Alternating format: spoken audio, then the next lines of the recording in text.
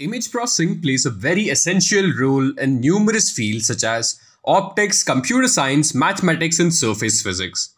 In case of computer vision, its applications include remote sensing, face detection, and fingerprint detection. So it's very evident that image processing has numerous applications across various domains. Keeping the importance of image processing in mind, we have come up with this tutorial on image processing using Python.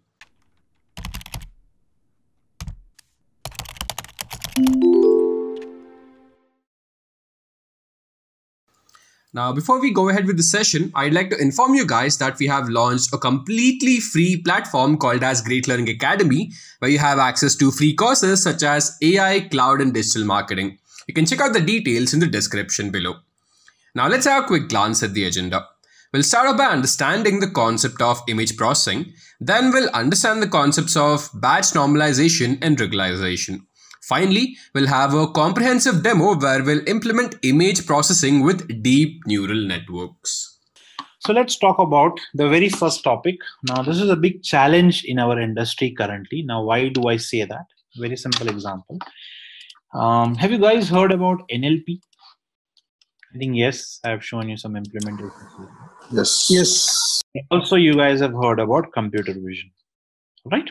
So what basically these topics are is, or we can also call voice processing also now. And what are these topics is, you have got a pre-trained data. That means if you're talking about NLP, you have got, let us say if you're talking about within NLP, you're talking about some kind of sentiment analysis. What customer is talking about? Is he talking positive, negative, good, bad about us? So if you want to do this kind of processing on in bulk, you can use NLP sentiment analysis here. Now to do this, what you need is you need a very good corpus file, a backend file of it. Yeah. So why do I say we need a good back corpus file is we need to have all the possible combinations here itself so that I can train my neural network. All right. These files are usually very heavy. If I show you guys an example of it, if you look at this is a corpus file available with me for flowers. So if you give me an image and if I want to classify that image in one of these flowers, I need these kind of images as a backup to train my model, saying that this is a tulip, okay, for example, or this could be a tulip. So there could be some positive examples, there could be some negative examples we don't know about. So this is the first challenge that we usually face, how to get these kind of corpuses. So if you talk about voice processing, I'm not sure, guys, have I shown you anything onto voice ever? No, right? So just give me last week you said something and it perfect. Typed, right? Yeah. Perfect. So that voice processing, imagine how much level of voices it had to record to understand. So that corpus that we had was from Google. For now, it is free, so we are using it. Google was kind enough to gather certain people from certain ethnicities, certain regions, to speak certain type of words, so that whenever I speak something, it tries to match my accent and my word with the nearest value and tries to predict that I said that. If you observed last week, whatever I said, not 100% was a match, but yes, majorly it understood what I was trying to say. So the complete challenge for any neural network here lies to gather this kind of combinations so that we can train a network. That is what we call it as augmentation. Okay, you can relate that topic with augmentation. Now, what do I mean by augmentation? Let us say you have given this as an image to your neural network, saying that this is a cat. Now, what if I tilt my image? Or what if I rotate my image? Or what if I crop my image? What if I zoom in my image? Whatever you do with this. If in case, if you train a neural network onto this, only one picture saying this is cat, and if you present this to him, a simple neural network, it will not take it up. Why? Because if you observe the pixels present here, and if you take the same locations in your image, current image, there might be empty space. So obviously it's not going to match it up. So it's very important for us to make sure that before we give a data to a neural network, we have done a proper augmentation. Augmentation means we have done these kind of changes. Now it is in our hand whether we have to do this. So there are certain functions available within neural networks which will allow us to do augmentation. So it will ask us if you want to rotate, if you want to flip, if you want to crop, if you want to zoom, whatever you want to do it. All right. Sometimes even it allows us to change the colors also. So this is called data augmentation. So if I just present this, it's not a major topic, but yes, it is much talked about because not all of us have a very good access to all these things. All right. So please remember, it says we may not have a big data set to create more data. So how to create a more data? You can create more data using your augmentation technique like this. All right. So just take an example of an augmentation. What we can do is, this is an image which belongs to a dog.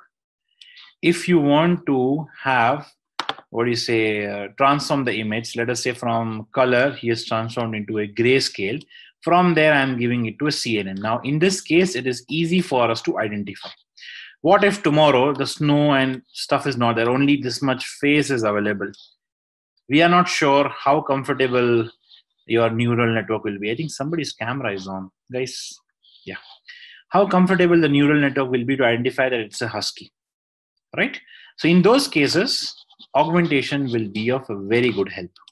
So this is one case where you can say I need augmentation, and definitely in computer vision, you need a good backup of data. Otherwise, neural network is of no use. Okay. What all we can do inside augmentation? So you can do flips, you can do rotations, cropping, scaling, color jitter means changing the hue and all those part of it. Other creative techniques could be, if we talk about convolution nets, it could be translation, rotation, stretching, sharing, lens distortion. So you can do a lot of things. Now you might be wondering what are these terms. This will come in the first week of computer vision, where we will use certain filters on top of an image such a way that we will change the look and feel of the image. So this is something like we can say on Instagram, those instant filters are there. Yeah, some of the filters, they change the background, they blur the background, and so this is what the filters are. So you just have to define a filter which could be multiplied with an image, and you'll get a new image out of it. That's it. So this is what is by lens distortion, shearing. All right. So this is augmentation. Any questions? Pretty straightforward. So in computer vision, we'll see the real application of it. For our neural networks part of it, we usually have a good backup data. It should not be a big trouble. All right. Now coming to weights initialization. Now this was a common, I think in the first session, a lot of people asked, do we actually put randomized weights? I will say by default, we do it. But if we don't want to do it, there are certain different type of weights available with us. Let's see what are those weights. So 1 minute. Yeah. So this is the total weights that we can say we have it in our hands. Either we can give zero initialization. We can put all the weights as 0. Yeah. We can put random initialization. That is what we do currently. We have something called Xavier initialization. We have something called HE, and there are many more. So if you are a researcher in a company and all, if you want to do it, you can even develop your own weights and try it out. Now, in today's case study that I'm going to show you, we will see random versus HE. So first we will start with HE. We'll implement a model, and then we will change it to random, and we will check how the accuracy changes. All right. So these are the two common ones if you want to use it. So any idea where I can use zero initialization? Because you remember what is zero initialization? You're directly putting weights as 0. So no matter what your inputs are, your output is going to be 0 only. Getting my point? So this is one. Yes. This is one little peculiar example of weights. So here they have shown what happens when W is equal to 0. So the weights are 0.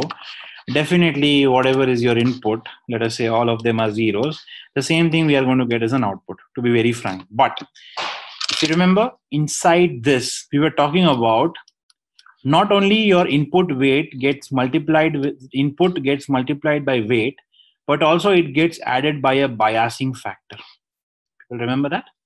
So sometimes if you want to use a strong biasing factor with weights as 0, even we can do that. But the only issue is the output will be very diminished, basically, because the complete neural network will be running on bias's shoulders, basically, because the rest, everything is zero. So if I choose a very good activation function, say like tan, h, or sigmoid, where there are chances that anything which is 0 or less than 0 also has scope to pass, plus a biasing factor, there could be chances that yes, you might get some outputs. I will not say it's a very good way to do it, but in worst case, I don't know, in certain situations, we don't know. If in case you need that, even you can go ahead and initialize 0. All right. But Krishna, the first time would be 0, but of course the biasing factor will come into effect. But from the second epoch, things will change, right? Will it not add weight to the? Yes, the things will change from second epoch. Correct. That's why I said the biasing factor will be the ruling thing over here. So there are chances that from the second point or third point, we might start changing the weights itself.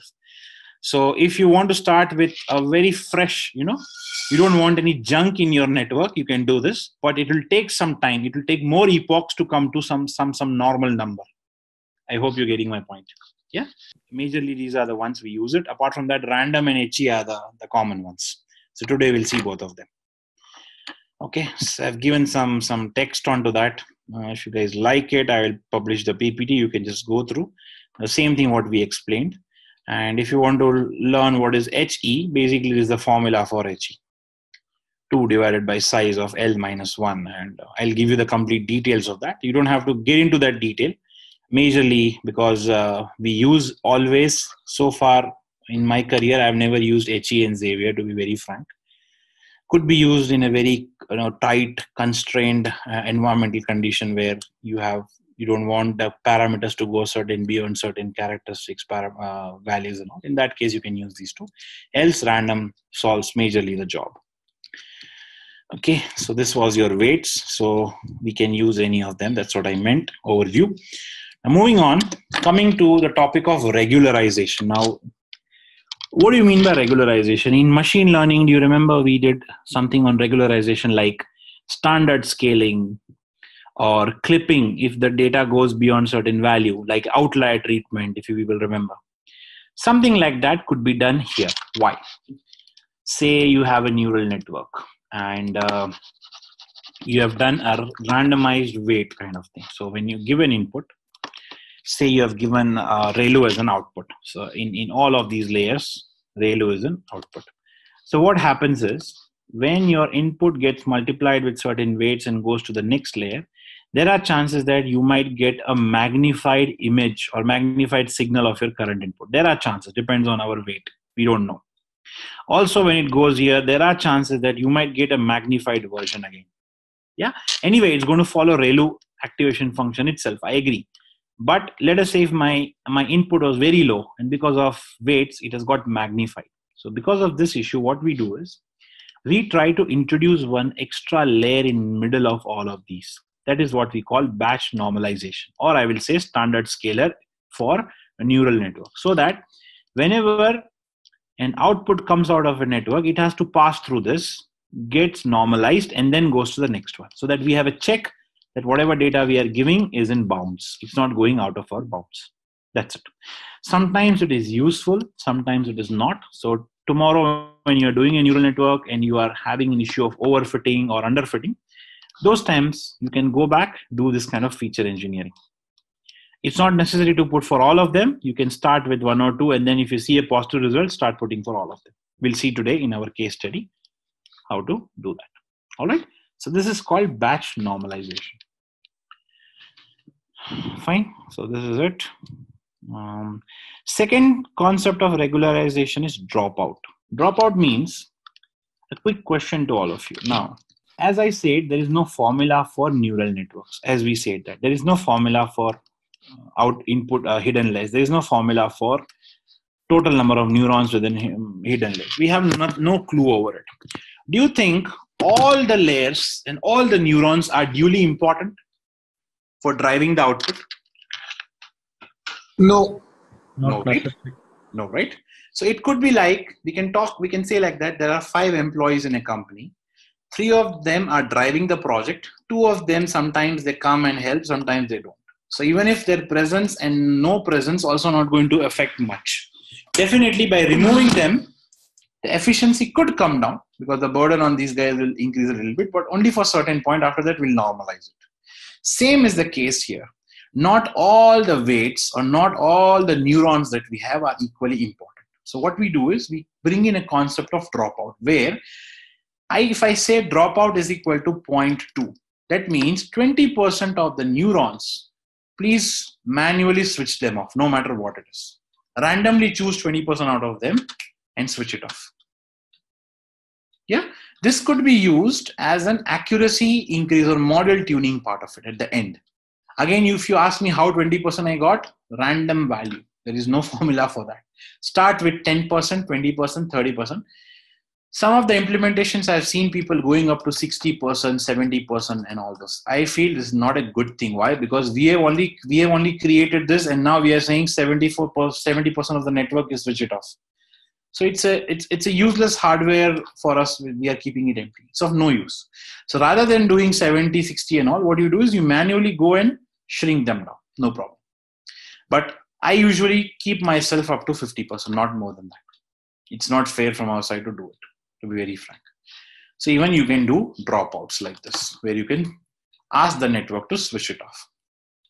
This is the dropout concept. All right. Now, so this is what it looks like. So here on the left hand side, they have shown a fully connected neural network. Here they have reduced certain neurons out of it, and the model gives almost a similar performance to this. So I can say that yes, in this case, dropout kind of works. Okay, so if you look at this, I feel this is a little silly example, but yes, it will create some impact. What it says is, what if you have got some features?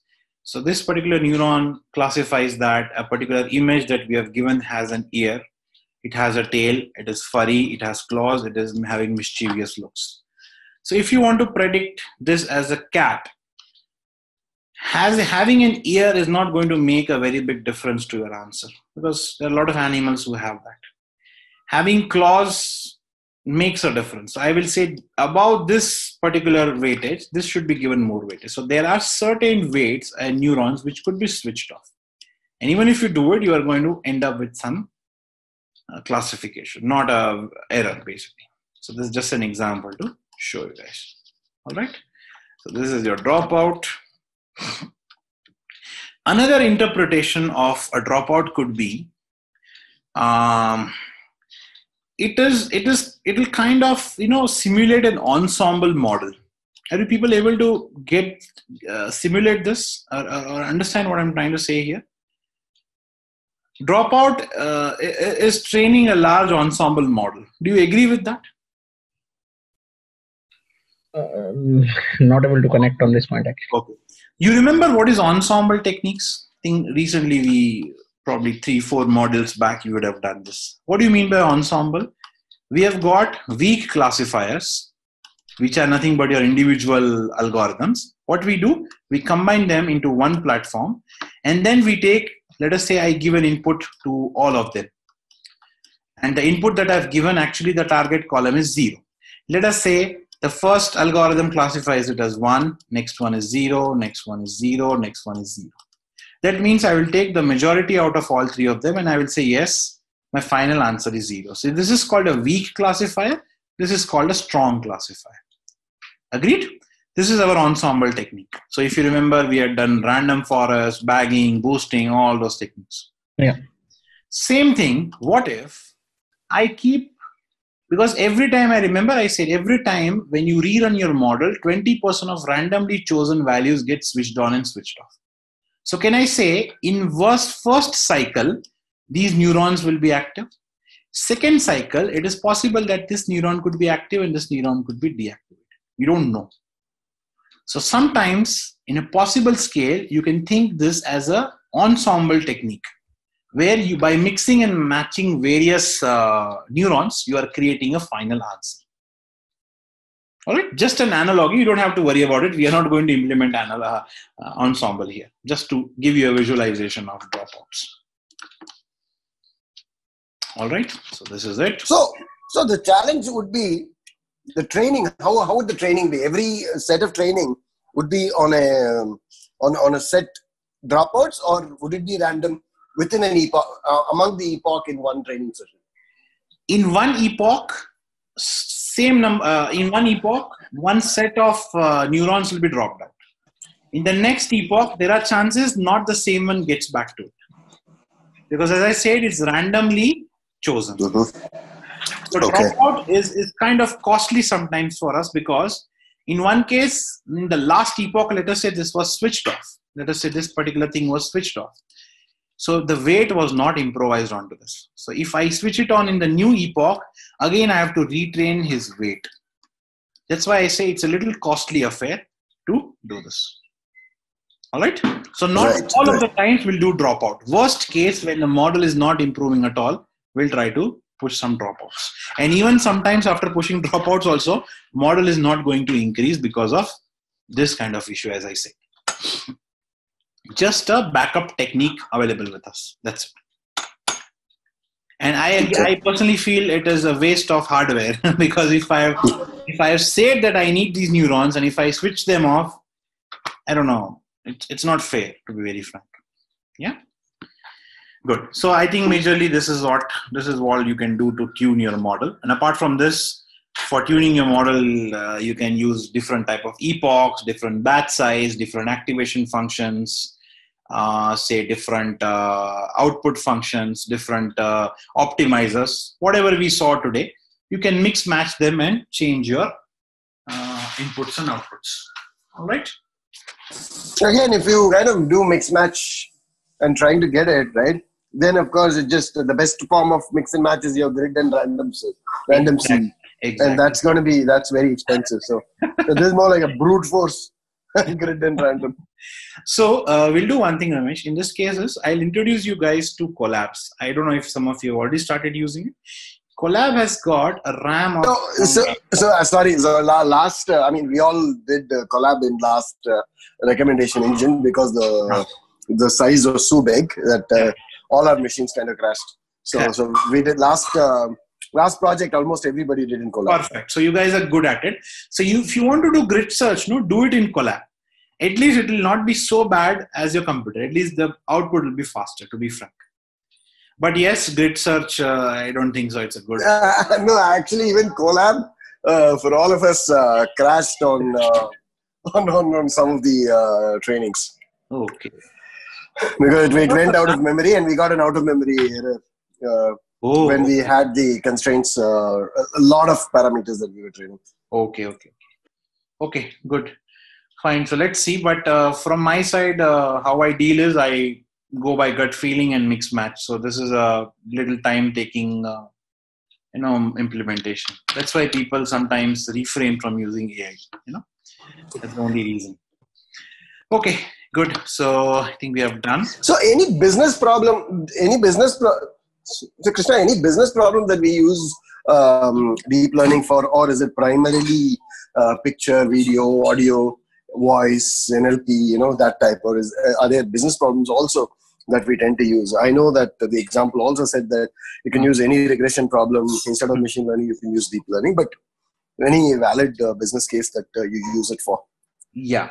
So majorly you use it for systems which are dynamically changing, first of all. Why? Let us say you have got a customer. For example, I'll give you, we have a customer Airbus, for example. Yeah. So Airbus usually in per minute, per flight, let us say of Airbus, generates around 3 GB of data. For example, I'm not sure about it. Say 3 GB of data is generated per flight, per minute, say, not even seconds. So what happens? You have trained an ML. Yeah. Now just imagine if you wait for say 1 year, how much amount of new data your Airbus can generate or your company can generate. So what's going to happen?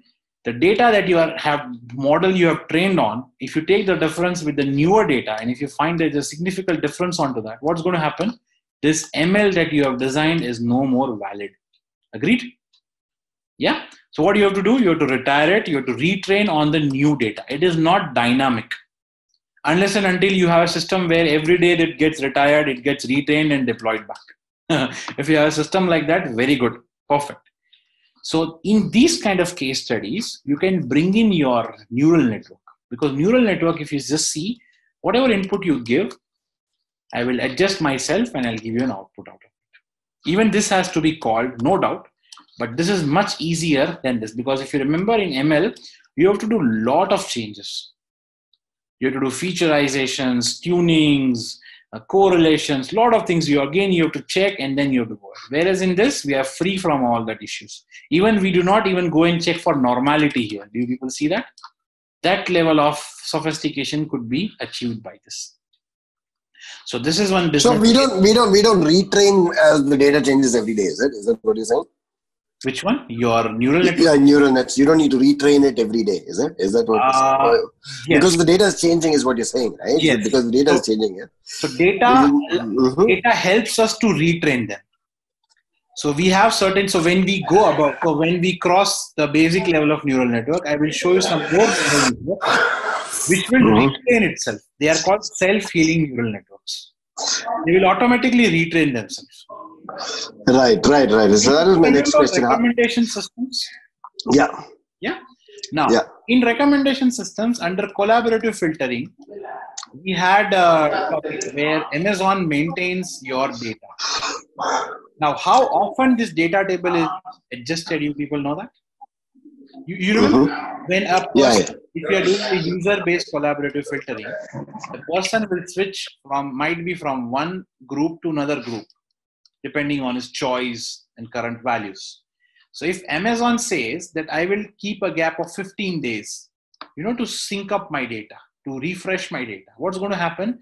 For a period of 14 days, Amazon might be sending wrong recommendations to this customer, because this customer has already moved out of that group.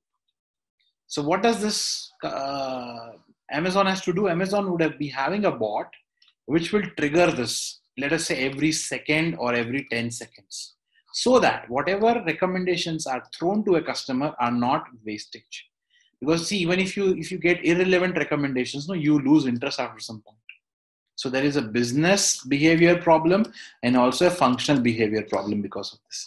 Same thing, we do it over here. We have got some triggers which will tell the neural network to retrain itself on the newer data.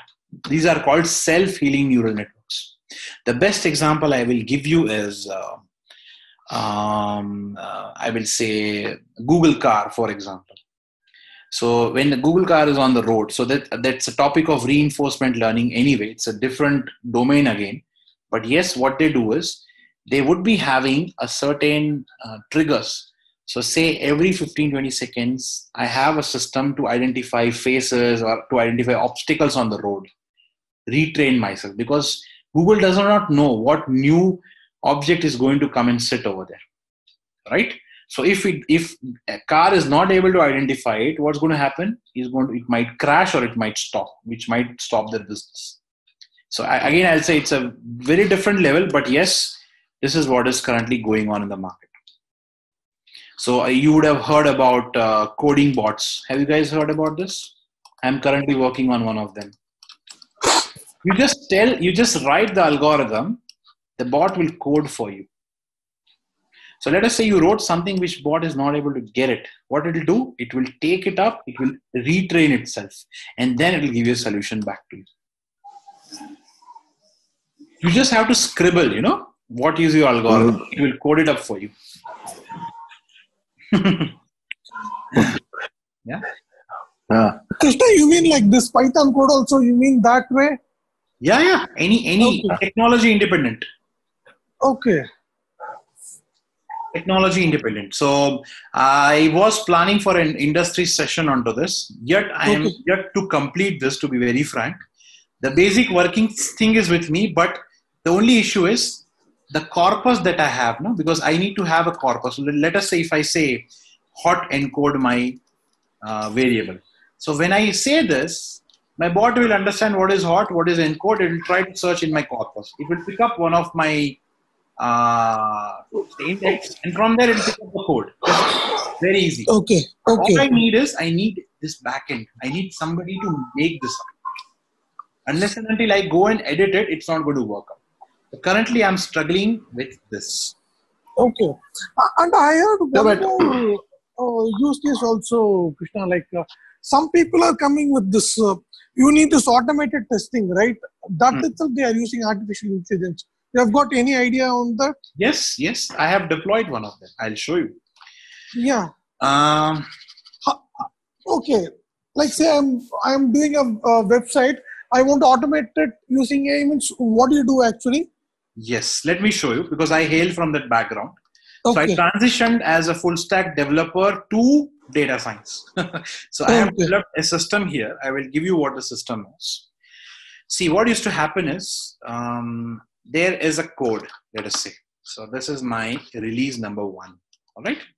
So that, let us say in this particular product, there are release 1, release 2, and release 3, for example. Okay. Currently, I'm on release 1. And depending on my features that I have released in this stuff, I have done some manual. So I have a manual tester and I have an automation tester, both of them. Yes. Yes. So in manual, I will say I can have somebody on performance testing and on functional testing, and I will say on security part of it. Yes. An automation guy, let us say we talk about Selenium and UFT, the most famous ones. Okay. What happens is, let us say it's a web. So Selenium is connected to that. And this, depending on the web features, the tester writes a script. And they have a script ready, which could be run on to my release number 1. So let us say it takes around X days of time to do it. Now these guys come back with release number 2. Now in this release number 2, there are possibilities that the client would have changed certain requirements, and these guys have changed certain patches here and there. Yes. If I want to rerun the script, it will not run. I have to make changes here. Correct. So again, it will take Y amount of days to do that.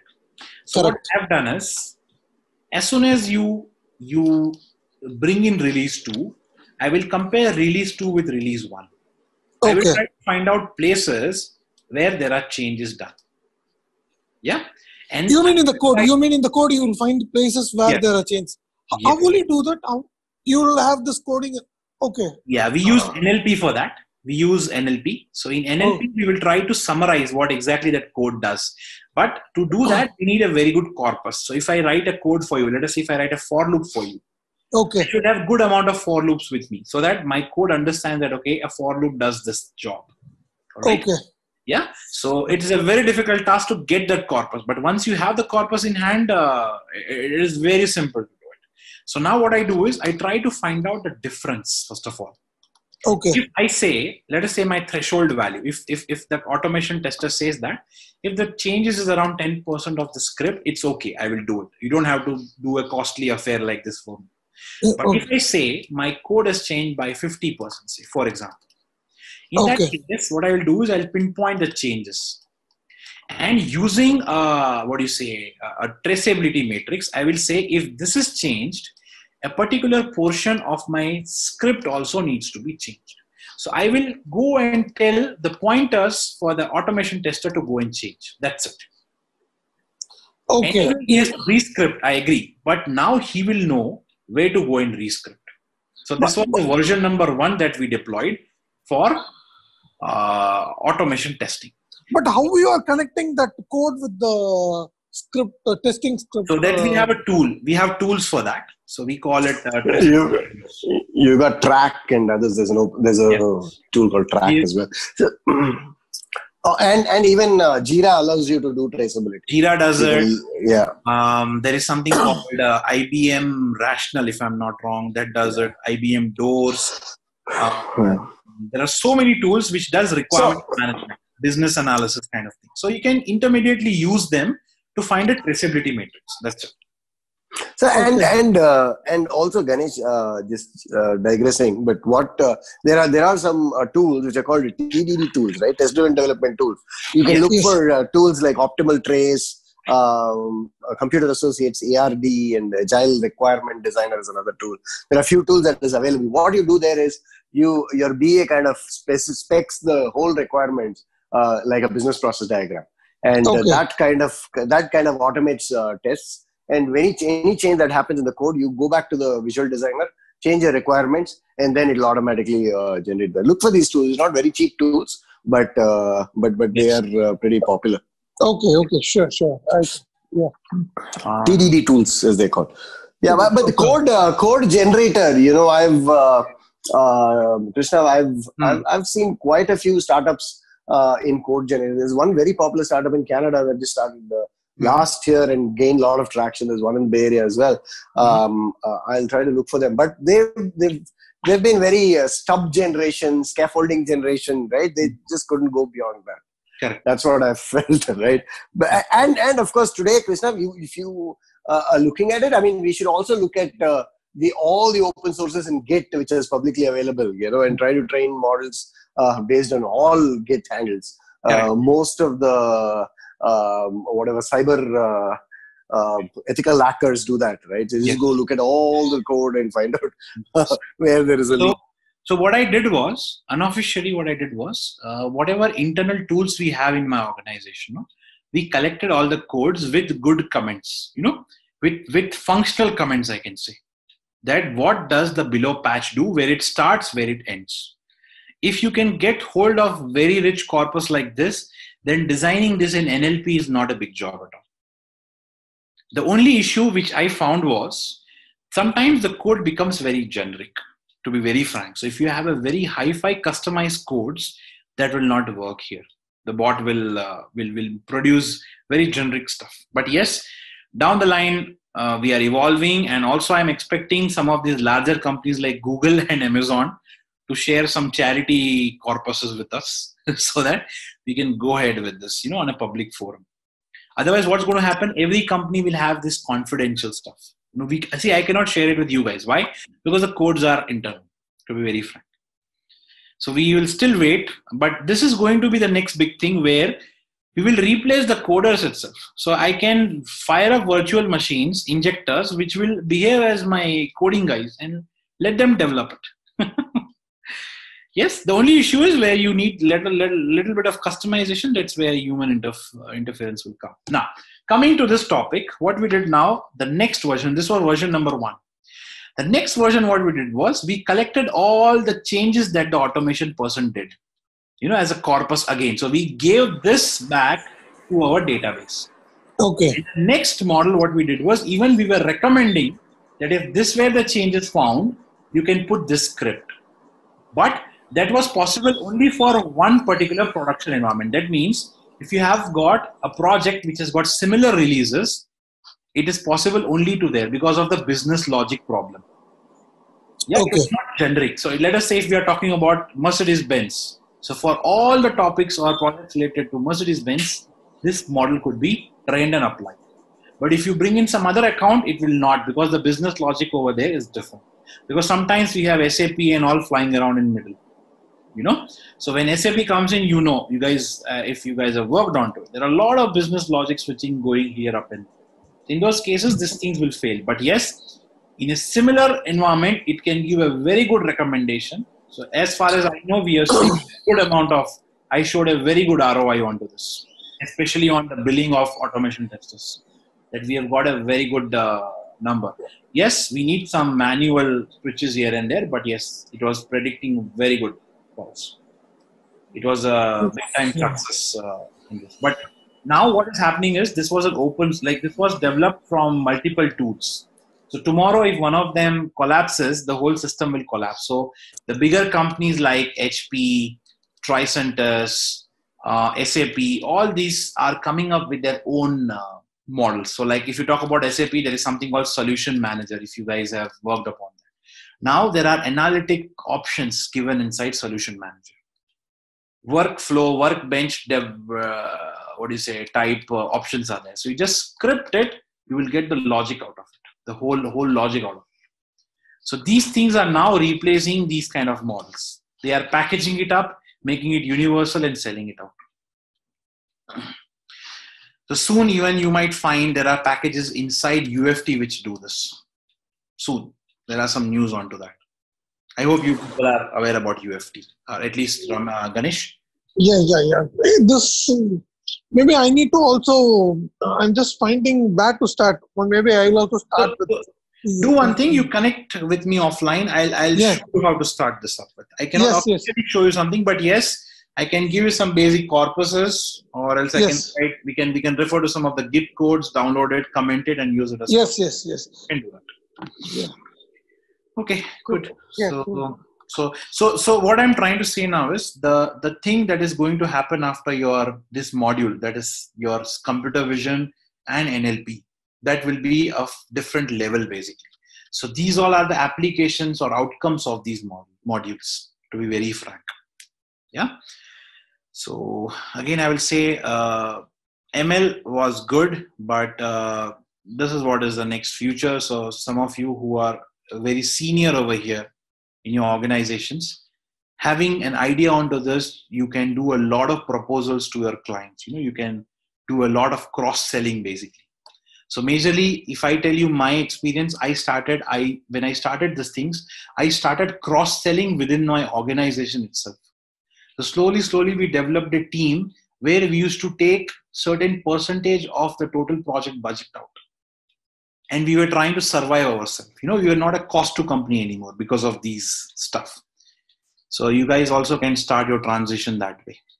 And will be nice if you could share some examples. Yes. Probably the code is one, but any low-hanging fruits that you may have. So what I've done, Ramesh, is what I've done is I visited Great Learning Office recently, and I proposed to Shobita and other program managers, what if we can have a special session where I can show you people from different industries how to pick up a problem, how to get the data, how to prepare the documentation and the plan, how to code it, how to deploy it, and finally how to deliver and manage it in one particular session from different. That'll be awesome. Yeah, perfect. That'll be awesome. Yeah, perfect. So they've agreed to it. I'm just waiting for the dates given to me so that we can set up one industry session for all of my batches together. Because we have got a variety of people from variety of industries, so it'll be very easy for you guys to even build up your CV or from where to start in your current career. I don't expect you guys to directly jump onto data science job. Not possible. First, you try something and then put it on resume and then scale it up. All right. Okay. Let's see what they say and the date finalized by them. But yes, it is approved to be super. Super. Just one thing, Krishna. Your sessions are super helpful. The videos that come up, I really love the clarity, all IIT professors and people like that, but they're very, very scary and intimidating because of the maths and the formulae and things like that. I know both are important, but I feel there is a what you talk is very relatable, understandable. But I think the maths and the under the hood stuff that is there in the videos are also equally important. Yes. So that is where our eyes are kind of popping out. So what happens is, why do they have two different people interacting with you is, one of the person is interacting from the academics point of view, so that you get to know how this is done from the base part of it. Because not all of us are very good in theory. Some of us are very good in implementation. Some of them are very good in idea building. For the people who are very good in, for those who want to know from basic, from scratch, formulas, derivations and all, the videos are designed for those guys. And why do I come in is what my flavor is to show you guys what happens on what is needed on the industry, the practical practice kind of thing. So in that case, we don't need, deep stuff there. We just need a method and deploy. That's it. To be very clear. This is how delivery is done. Yeah. Sure. So we don't need deep learning and deep learning. That's the reason great learning is giving you both the flavors. So that, all right. Super. Right. And the third flavor comes from these extra industry sessions where you get to know if they have done a deployment, how do they do it? Yeah. So let's see. Once I get the finalized dates, I'll publish it to all of you. I think even awesome. We get connected. So the first thing that we have for today's case study is, so now I think now you guys are, I would say, good with understanding what is the network and why do we need propagations and what basically it helps us with. All right. So keeping that concept in mind, what we'll do today is we'll try to go a little deep. We'll try to do image processing using neural networks. So we will try to import a set of data Now this set of data, now the real challenge starts, because now you guys are comfortable with using a data set which is present in the form of some kind of, say, independent columns and target columns and all. So that's all you guys have done so far. Now what we'll do is we'll try to work on something onto image processing. So we'll try to see how images are stored inside a larger file, what exactly is an image, how computer interprets an image, and how we can do image classification using neural networks. All right. So just for example, for today's data set, what do we have? We've got a Keras inbuilt data frame or data set or data images, which we call it as MNIST. Yeah. And this is basically a fashion apparel data set, wherein we will find all the type of fashion apparels like t-shirts, shoes, boots, pants, a lot of things are there. So we have some classes, say from 0 to 9. And each of this image, somebody has already tagged it. So please remember, image is as it is. There is nothing new in it. We know this. But somebody has tagged the image. That means if this is the first image, somebody has said that this belongs to class number 0. Could be a t-shirt. This one said this belongs to class number 9. Could be a shoe, for example. So this is a new concept for you guys, and somebody has already done it for us. Down the line, when we enter computer vision, there in case possible, we'll try to make some codes where we should be able to tag these kind of images and make our corpus. All right. So for now, please get comfortable and understanding that this is how the data is, and this is other classes of the data tagged by somebody. It is already inbuilt within MNIST dataset in Keras. All right. Now, what we need to do is we need to design a neural network, combination of forward and back propagation, such a way that if I give any image, it should be able to give me one of the 9 softmax outputs will get activated and tell me which output it is. So that's what we are going to do today. So we'll try the convention way of neural network, the normal way we do it, first way.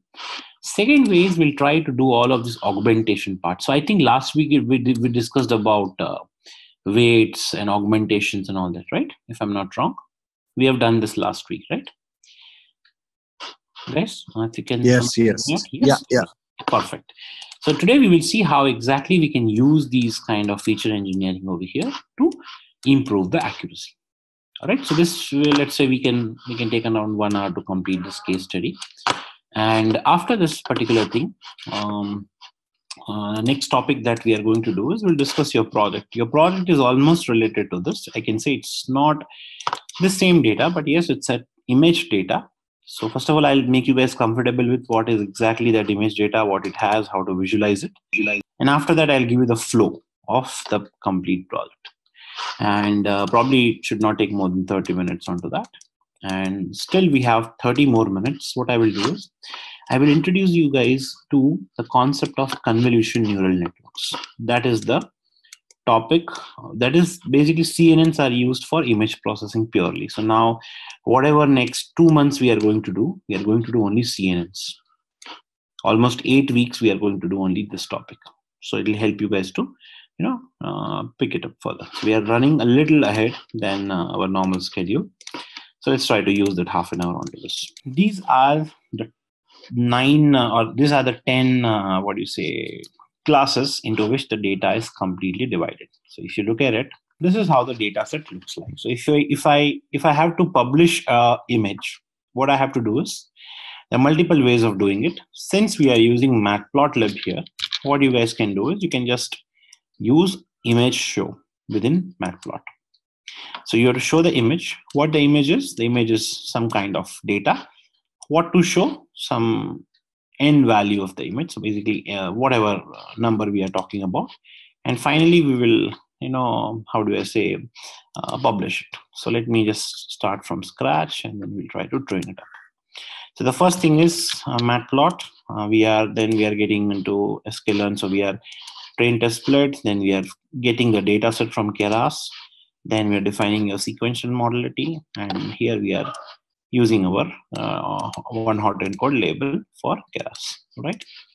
So let's rerun it. the data already, the whatever data now we are going to use from Keras and also TensorFlow sometimes, they are already having a split or internal splits called xtrain, ytrain, xtest, ytest. So they are already aware about that. So all we are doing is calling it and invoking the function. So we'll do one thing is we will publish this in the form of the data that you guys are comfortable with. All right. So let's try to push this number here. What am I trying to do here is all I'm saying is get my matplot, then plot the figure. Say I want a 10 sized ranged figure from the range of let us say 1 to 10. Show this up, and what to show to publish is your x. So in this case, in our case, it is xtrain basically. So I'll just copy it. I will paste it here, and the image is for now grayscaled, so I will not say grayscale. We will keep it empty. So by default, it will come a colored image or RGB, 3-channeled image. So we'll see what is RGB and all down the line. And next thing, what we are seeing is we are also publishing the top 10 target values attached to it. So instead of Y, I will just put Y tree. All right, let's see. All right, so if you can observe it here, we have got a variety of clothing apparels over here, and attached to that, these are the tags which are attached to it. So we can just quickly verify if everything is okay. Yeah, and if you want to look at the tags, this is what the tags are. So each image will get one of that. Okay. Next thing is before you guys start onto any project or any of these image processing complex things, what you need to understand is what is the shape and size of your data set. So all you do is just copy this and try to publish the shape. We have got around 60K of the training data and 60K of total outputs. These are nothing but these kind of outputs. And each image is of size 28 cross 28. Now, what exactly we mean by this? Guys, are you able to get this 28 cross 28? Yeah.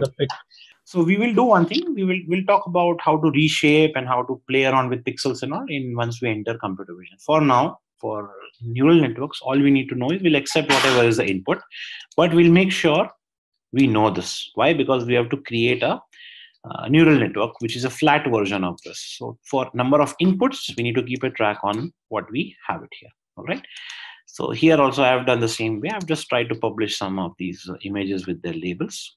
Now, coming on to the pre-processing part of it, what exactly you need to pre-process the data. So the first thing that we need is we will reshape the data to N 28 cross 28. So sometimes what happens is these images are individual. So here we already have this format, which is N is nothing but 60,000, 28 cross 28. We are already in that zone, so you don't have to redo it, but this is the normal process. Every time you if you remember your unsupervised learning, before we enter any of this unsupervised learning algorithms, we are supposed to do normalization onto that. Similar to that, a quick reshape should be good so that we are in sync.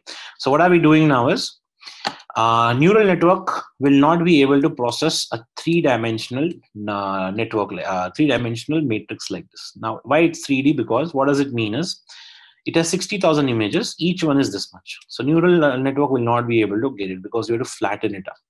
So what we'll do is we'll try to multiply these two, okay, and try to convert into a unique shape, right? So what are we saying is please reduce one dimension out of it and just keep the total shape as it is. That's what we mean by that. Krishna, sorry to interrupt. Krishna, how would is 3-dimensional? Krishna, it's 28 into 28, right? Each image is 28 into 28. Correct. You have got 6,000 images. Then single image is 28 into 28, 2-dimensional. Yes, only, because right? they're packed like that. The data which has been packed, no, it is not in the form of individual images. They are zipped together. And inside a larger zip, there are smaller data sets available like this. So whenever an image is packed, no, the dimension is like 60K total matrices. Each matrix is 28 cross 28. So now if I want to flatten it up, I'll not be able to do it. So what I will do now is I will just say, keep this particular data as it is and try to reshape. All right. Okay. So what I will do is now I will say there are 60K images and each image has say around 784 or whatever number is 784 variables. That's what it means. Right? 784 is 28 into 28, right? Yes, 28 into 28 is 784. We are reshaping it, and we are just saying that, see, what all we need, if I want to pass this to a neural network, what all I need some number of inputs. Yes. So just to judge these inputs, we are having one particular number, and now we can flatten it up. But my clarity is images RGB, right? So yes. So for our channel, you will have 28 into 28. For G channel, you will have 28 into 28. It is that stacking you are talking, or the 6,000 itself is a stack? I'm a bit confused. 6,000 is total number. Here we are not defining channel as of such. So I will not say this is a pure image. This is a pure data set on CV, computer vision.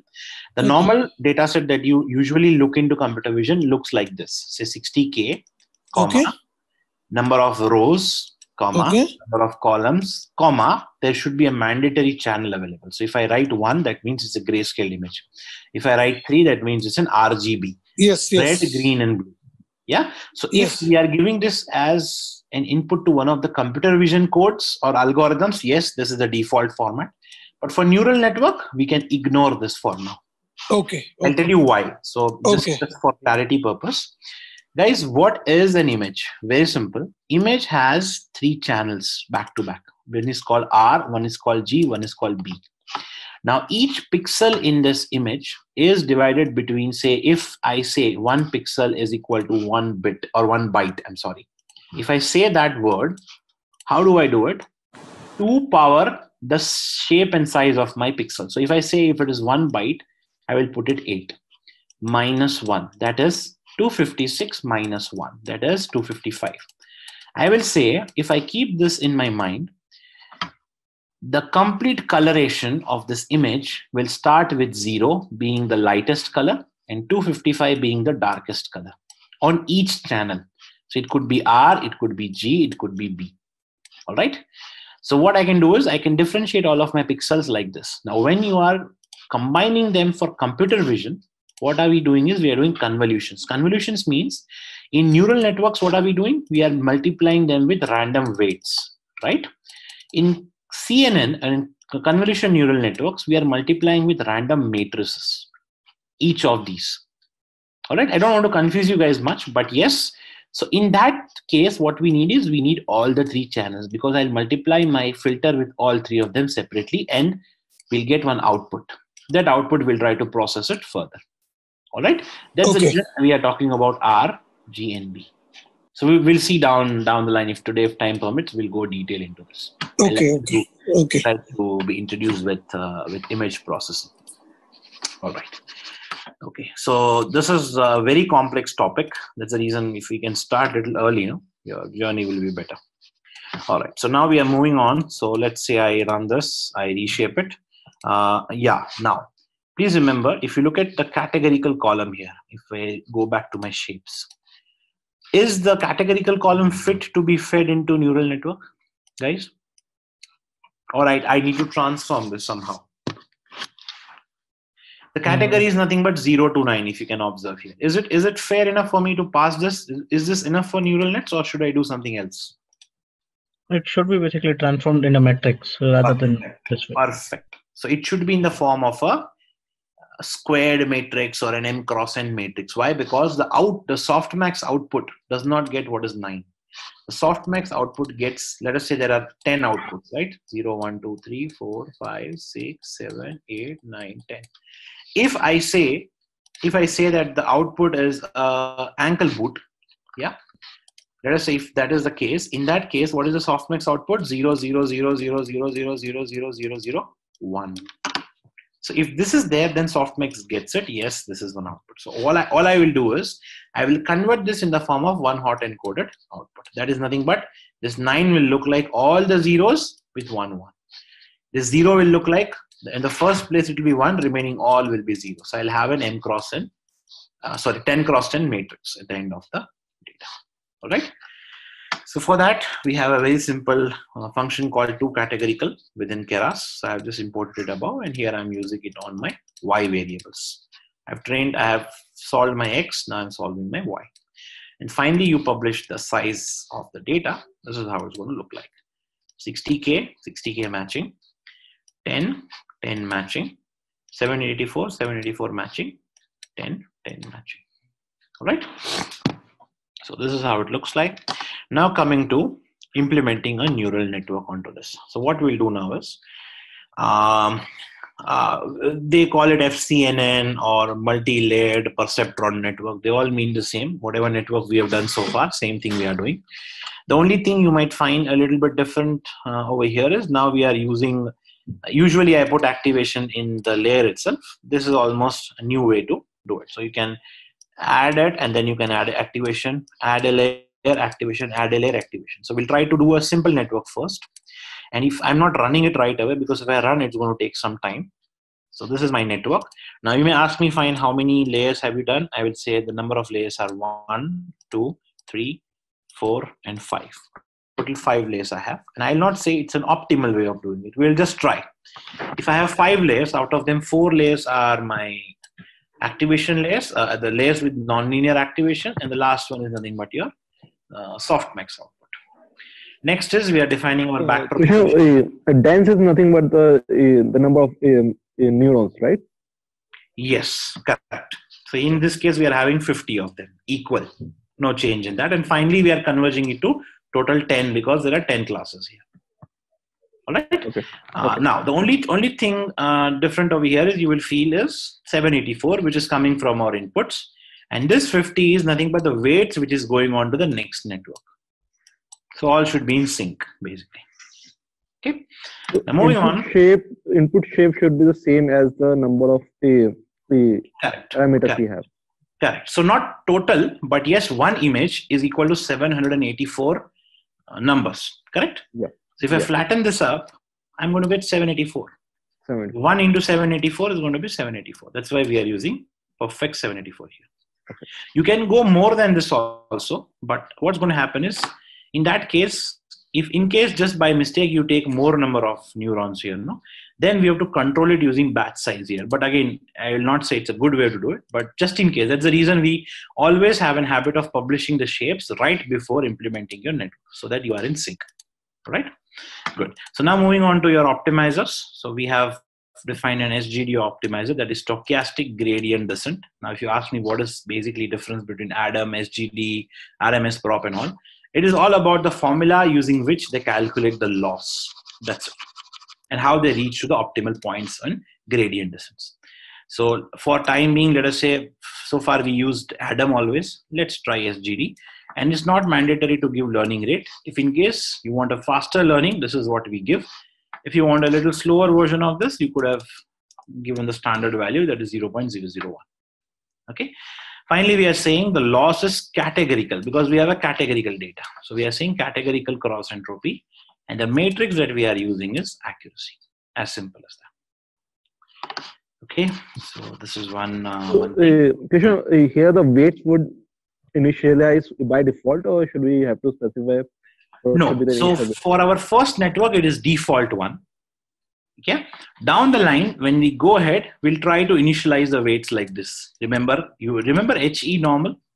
Mm-hmm. Yeah, the HE weights that we did last time. So we'll do this also down the line. So for the first time, it is randomized weights. Okay. Now, in the sessions that we saw on the recorded videos, they told us that there is a by default initialization, weight initialization in the model itself, which is I don't remember the name of the method, but the professor was saying that it is currently the best initialization method. Yeah. So always remember one thing: these weights. In my career, I have never played around with weights, to be very frank. So just to show you guys some kind of difference between default weights with newer weights. Okay, I have done this stuff. Otherwise, I never initialize anything here because the default weights are the best. Because that's the reason neural network is hit. Since we have no control over it, because of that, it is the best. To be very frank, why? Because if we have control over it, we'll try to push what we like. And when we do that, we end up messing up our backpropagation also. All right? Okay. Perfect. So we'll see down the line performance difference between this and that, both. So now when I run my network, now you may ask, fine, how do I get the number 200? So again, I will say, today I will show you some different implementations where how you can adjust these numbers. And also I will show you something called early stopping. So there is one function available with us. So for normal neural networks, we don't need it because they don't take much time if you see this.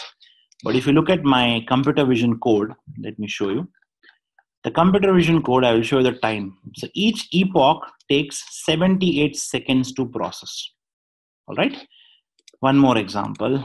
If I show you my VGG example, each network here takes each epoch here takes 25 minutes to process. So if I show you, yeah, if you look at this, the first epoch, it was in midway. I stopped it because of time issue. It took around 17 minutes and still 17 more pending to complete. So if 50% is 17, the total would be around 34 minutes, to be very frank. So what we do is, in these cases, we do something called early stopping. I'll show you down the line. So once we are comfortable with this, then I'll go to that concept also. So in that case, we'll be able to judge this number of epochs. How many epochs you put, doesn't matter. It will try to give you the best results. Yeah, let's see. So here I'm saying batch size. So what do I mean by batch size? At a shot, 200 images are kept in a queue, one by one. So one fetch is equal to 200 images. Depends on your CPU. If you have a high performance CPU, better use a bigger number. All right. Epochs, if you are new to it, start with a smaller number of epochs. Observe the difference of loss or by accuracy, and then scale it up. If you feel that the accuracy is increasing in a better way, scale it up. There is one more way of judging it using some kind of graphs. I will also show you down the line how to do that. All right. Krishna, like when batch size 200 means when the batch size repeats itself 4 times, one epoch will get completed, right? 784 is there, right? Yeah. So 784 is the size of one image, Ramesh. See, if I take one image, if I pixelize one image is 28 cross 28.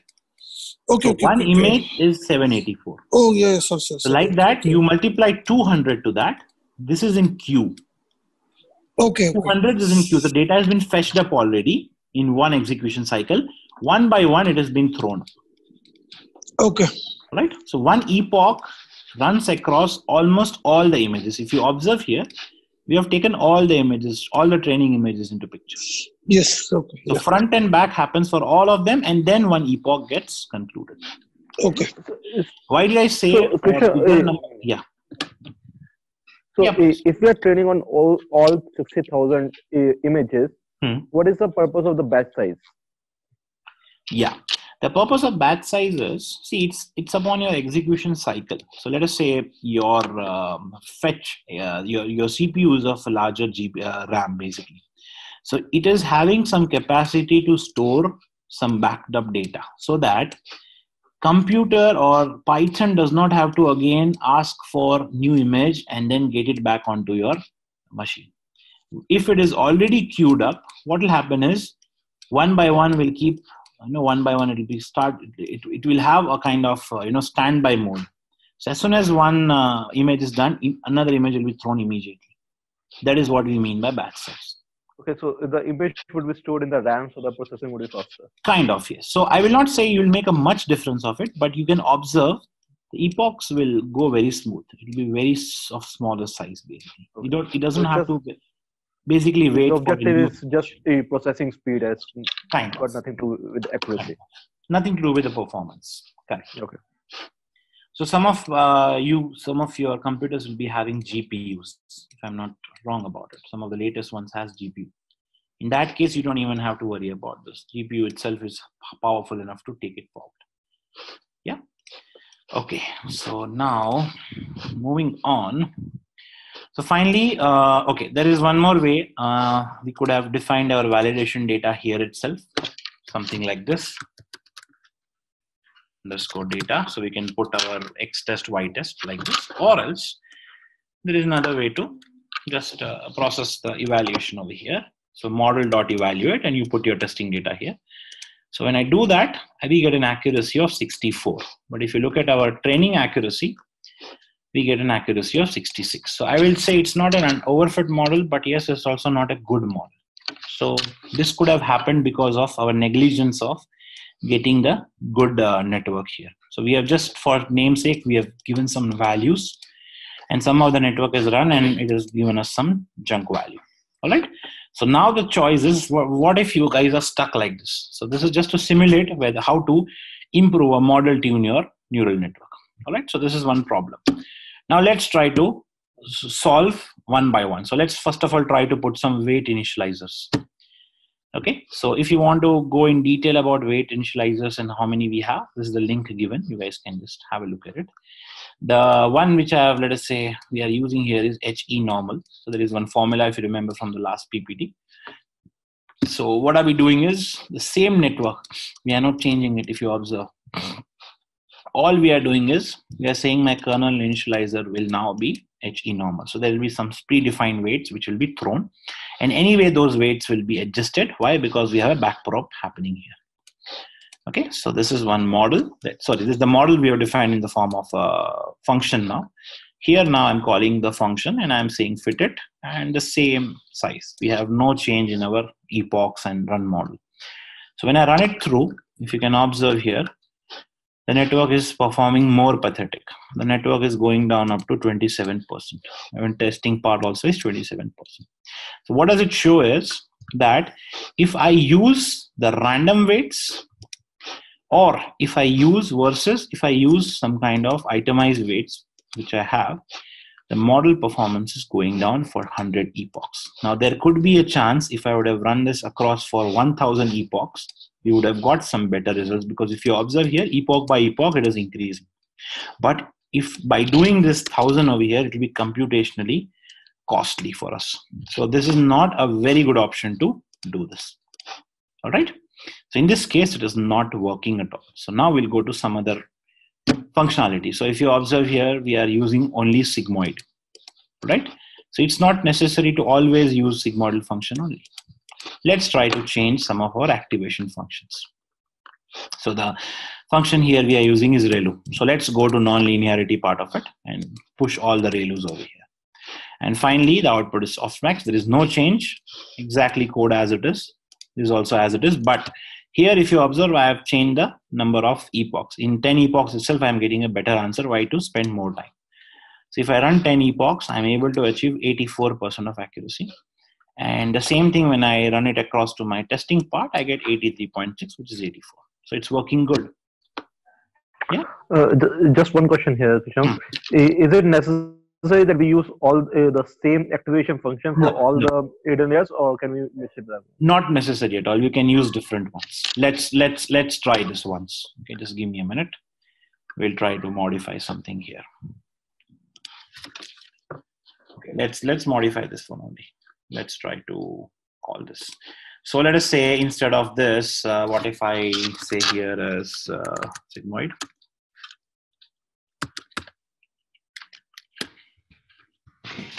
And we just need to check, do I have to run anything else? We ran till here. I think we'll run this. And we'll run a sequential model. Okay, we'll not run the above ones. We don't want to confuse it.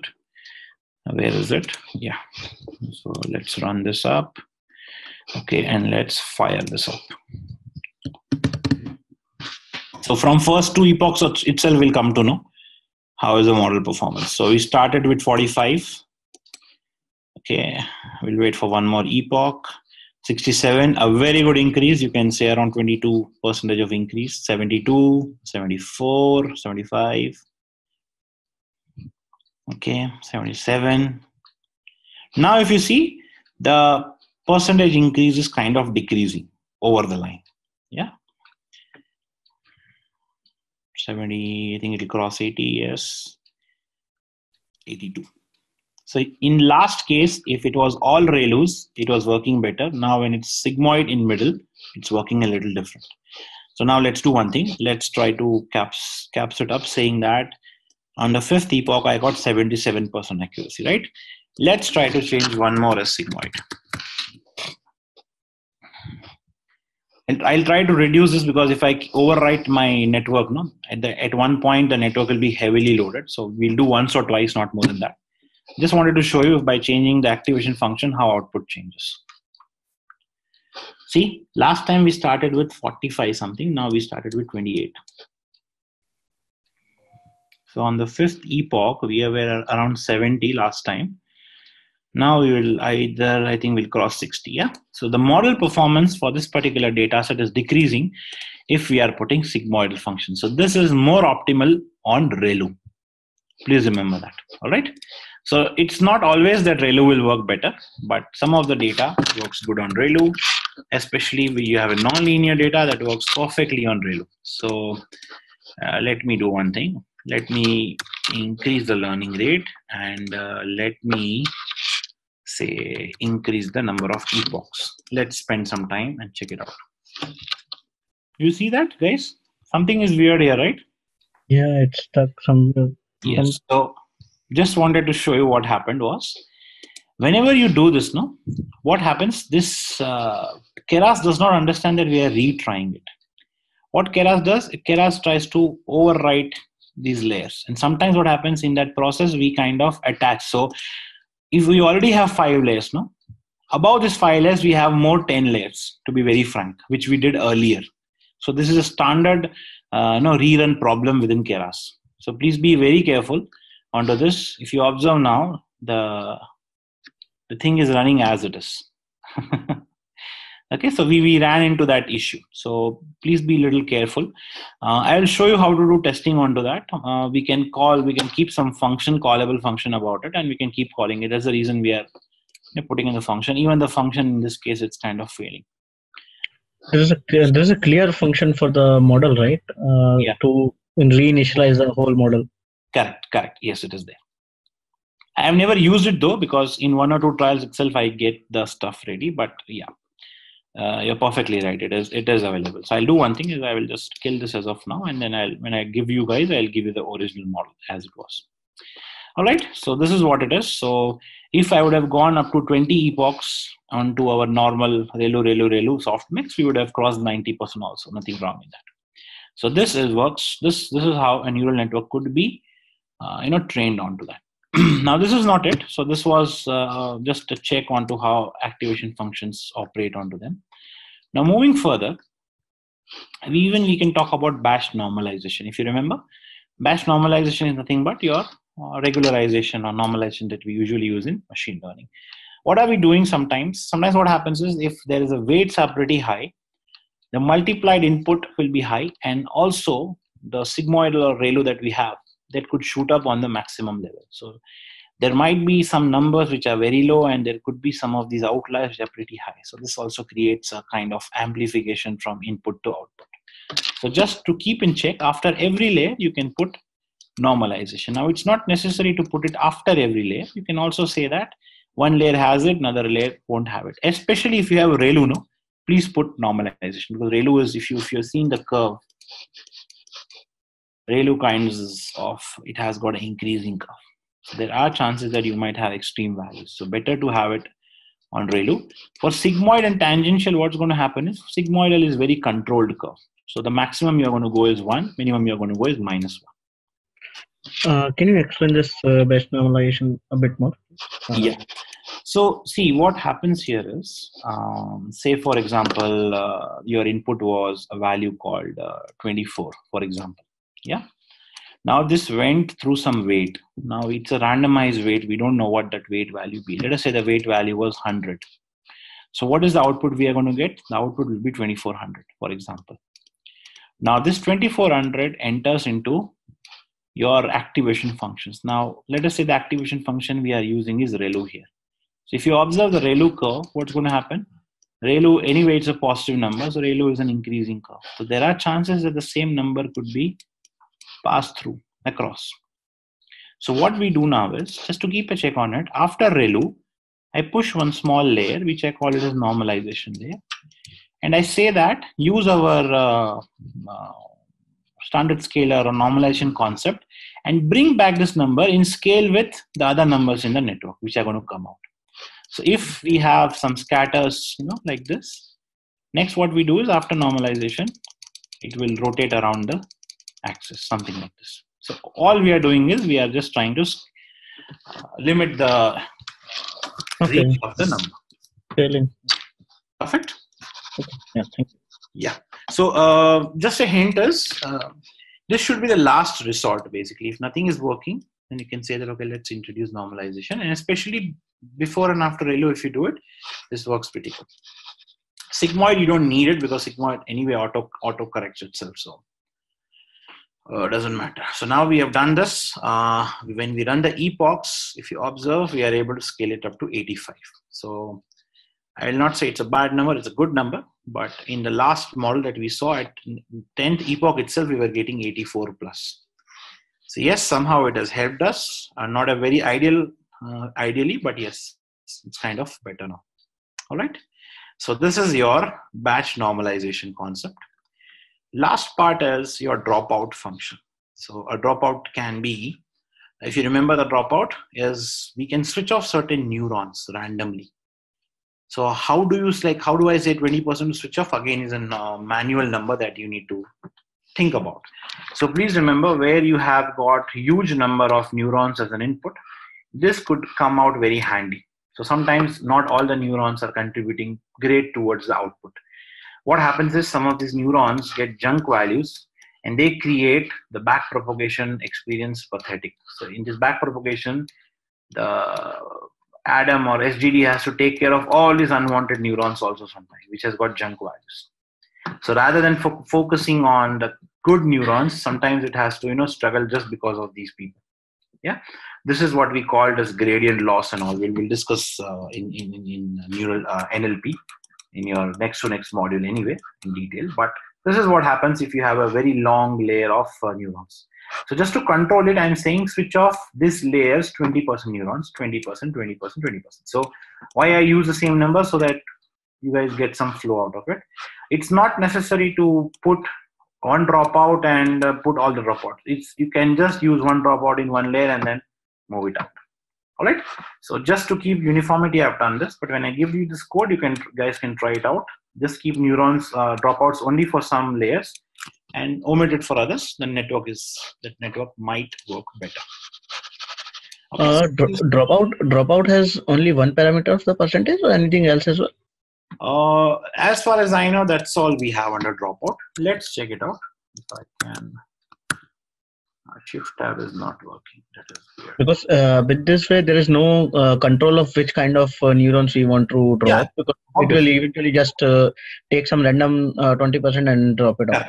Correct. In that case, it might basically, rather than increasing the performance, it might decrease as well. Yes. Yes. Correct. So this is again, I'll say this is randomized. We have no control over it. If you want, let us say, I have never done this. It's a very good thought. I've never done this in my career. Let me see if I can have a manual control. But as far as I know, we don't do it. We just randomly put a number and we observe the output once. If we feel it is going good, at least from first two epochs itself, you'll come to know. Okay, so if you observe here from 70, we are jumping to 79. And after a certain point, it will become stabilized. Yeah. So again, at the end of 10 epochs, we are coming at 84. So no matter we had dropout, we did not have earlier dropout, we have dropout. This network is resting around 84% itself at level of 10 epochs. Yeah. So yes, so these are the maximum things which we can do to train it. Now what you guys do is when I give you this code, you guys mix match all of these. So here, if I use dropout, I have not used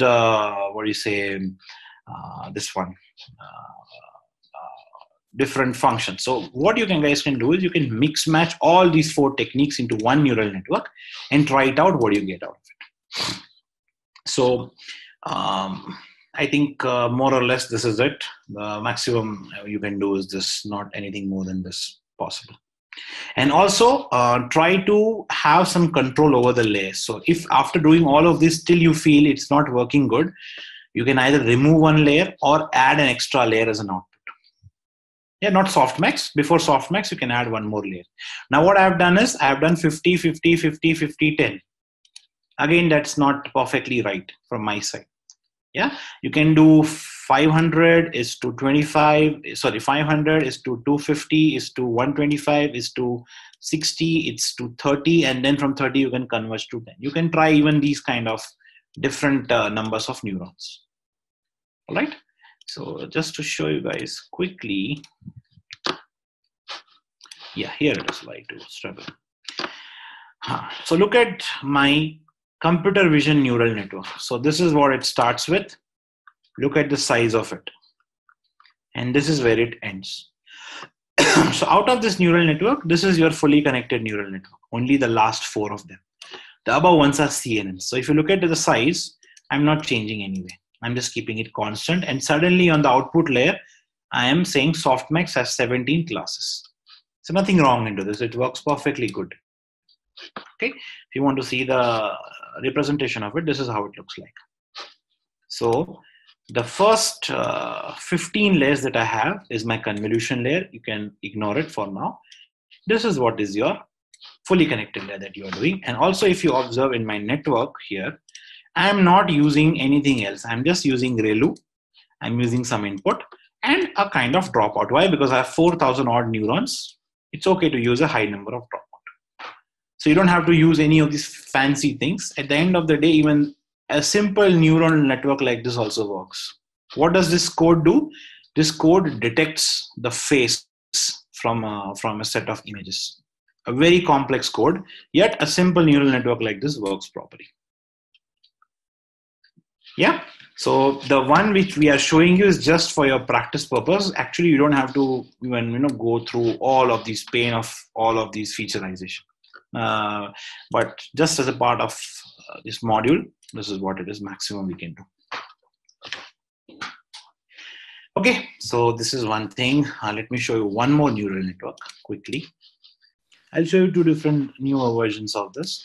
So if you look at this, I think I've shown you this code earlier also.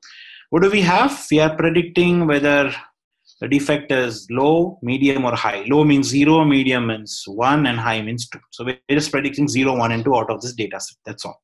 So first of all, I started with all of our decision tree and random forest and all that. And at the end, I'm ending up with our AI neural network part of it. And if you look at the network is pretty simple. Where is my network? Yeah, the network is as simple as this. Input layer, one dense layer, and one output layer. That's it. It is working perfect. It is giving me an accuracy of around 80 or 90% if I'm not wrong. Yeah, 84% for 100 epochs.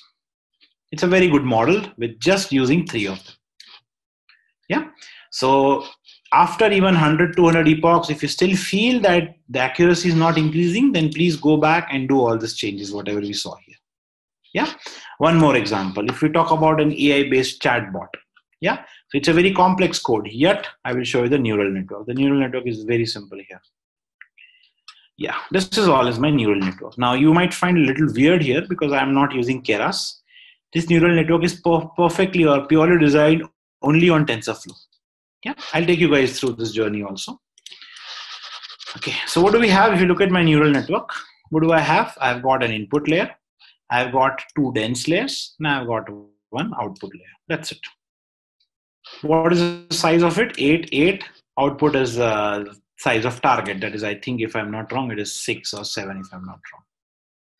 And input is exactly equal to my input size. That's it. So such a complex chatbot, a simple neural network works perfectly. Yeah. And if you look at the number of epochs I have run it across, I have run epochs around 200. That's the reason it is pretty good. Yeah. So either you change your hyperparameters, use for less epochs, or let it run for larger epochs. It will normalize itself anyway. Look at the accuracy I'm getting. I'm getting an accuracy. Okay, there is no accuracy here. Let us say I'm getting a loss of 0.87, 0.87. Yeah. But when I use it as a form of chatbot, it performs very good. It gives me almost all the outputs. So once you guys are comfortable with NLP and all this stuff, I'll show you this complete implementation. Okay, so this is what I have used chatbots onto so far. And also some of these cases, we have used it for image classification like this. So your project is almost similar to this. So this code should work, but The only difference is in the project they're also talking about KNN, correct? So let's discuss. So we'll close down for neural networks. If you guys have any confusion, do let me know. We can take it up.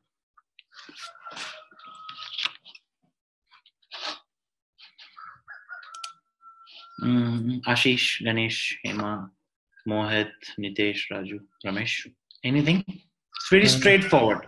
Okay. I'm very happy that there is a backprop which will take care of all of our troubles. To be very frank. We Yeah. we create the mesh, it cleans it up. Correct. Yes. Can you zoom out your system a little bit, browse a little bit, Krishna? Like, Yeah. Zoom in. One more. yeah, Is it okay now? Or one more? one more, yeah. Okay. No, I'm saying zoom out. I'm saying zoom out. Oh, You're zoom zooming. out. Zoom. Okay. Just a sec. Zoom out. Let me know when to stop. Is it Yeah. okay? Yes, yeah. All right. Okay, good. So this was all. This was, I think that's all majorly we can do it. Now let's do one thing. Let's talk about your project in detail so that you people have no confusions onto that. Just give me a minute. I'll go to your dashboard and let me know your batch. This is September. This is which batch? June, July? July. Okay, because what a variety of batches with me, so I have to find out. July batches, neural network. No, this is June. This is May. Guys, you are in June batch, if I'm not wrong. And this should be your. Yes. This class started anyways. It's been long. Yeah. So let's check it out. February 9th is a submit. I think this is yours only, correct. So what do we have? Let's try to see the project. I think it is the same one that I'm assuming it is. Digit classification using that MNIST data, right? Yes, SVHN dataset. I got it. Perfect. Now, let's discuss onto this and how we can do it. What are the possibilities? How will you import the data? How will you save the data? And let's try to talk about that. Now, let me give you an overview of what these guys want from your side is. Just a minute.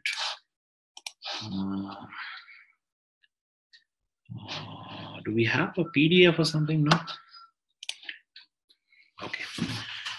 Let's download this up, and also let us download the dataset also.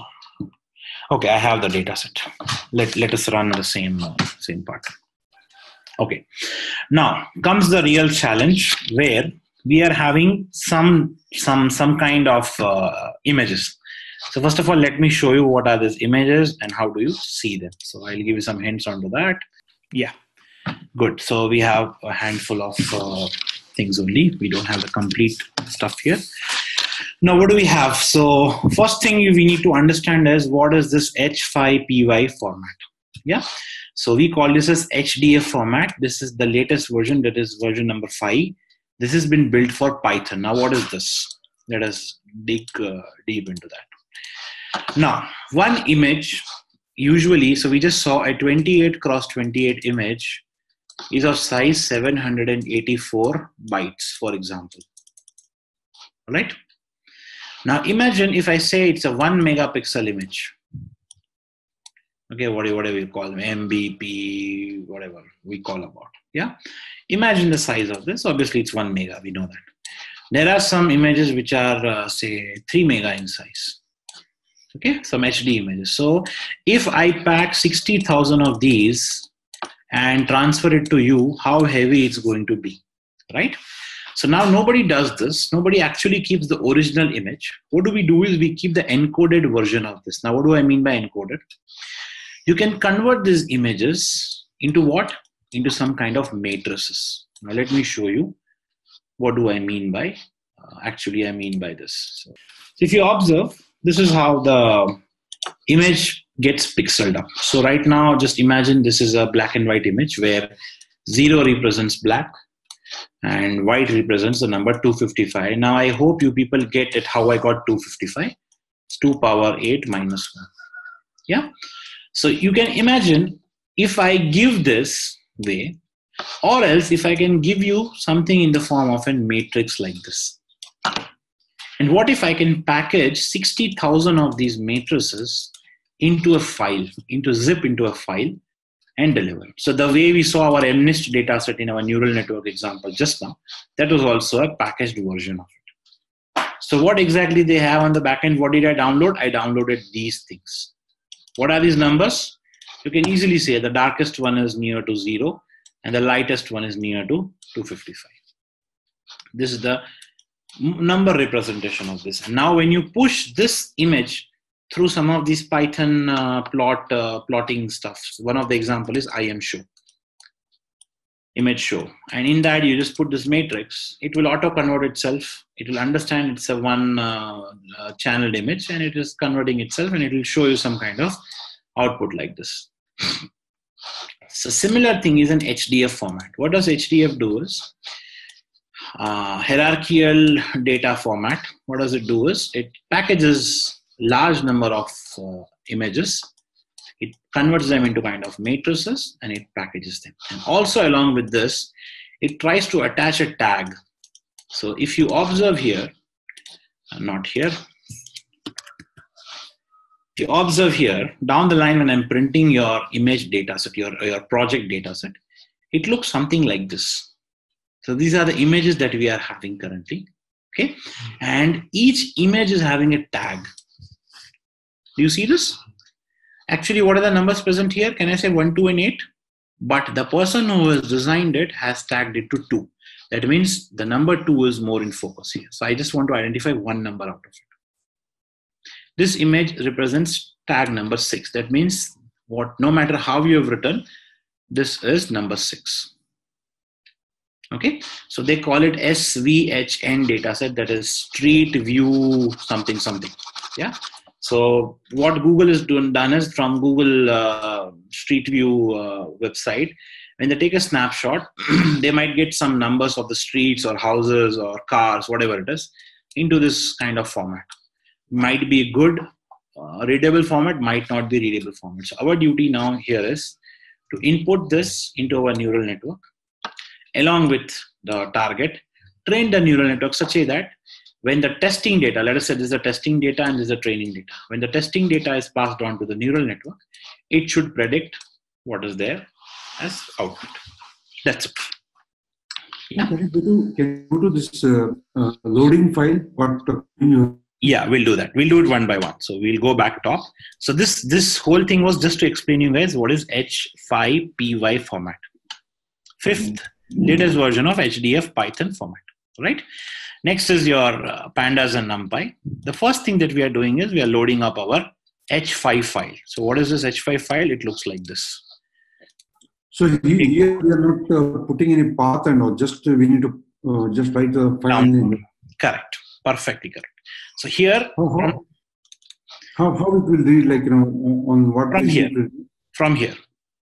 This is the H5 file that is present in my local directory, and now I'm telling, please import them. Means I can put it in any folder in my computer. Yes. That's the one. No. Local folder where your code is present. If there is no code, then you have to put a path over here. So what you can do is you can do like this: path is equal to, say you put your path, whatever is your path, C/ whatever it is, and then over here while reading it, you say path plus. All right. Okay. All right.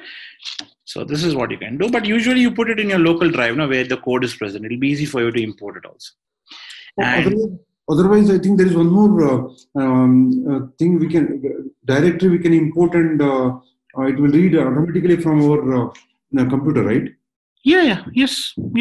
Even you can import it from web also. If there's a web link, if you get this as a web link, you can do that also. No, what I'm asking is, suppose I'll store this particular file in the one of my folder, not irrespective of code file. No, some new folder I'll create and I'll put it in my desktop. Correct. So then I can use this code directly. This h5 into h5 is equal to h5 py dot file is there. No? This code I can use, but before that I have to import one library. I saw this some video. I'm not getting that. No, the library is this h5py. This is the library. We are referencing clearly that from this library you get a file of this name. So if it is not there in your local directory, you put a path here. Okay. Path plus. Path plus here. Okay. Hey, we can use Colab also, right? For this. Yeah, Colab, yes, Colab is a one-stop solution for Yeah. Then you have to mount the Google Drive Correct. to Colab, right? Yeah. Okay. Correct. Okay. Correct. All right. So this is the way you can import. And what do you mean by R is read. If you write W, that is write.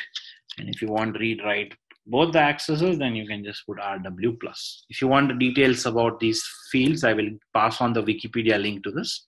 You can just check it out. For now, we just need to read the files. I don't want to update anything in my original database. Good. But Krishna, the Lincoln's example that you gave. There is one image. H5 60,000.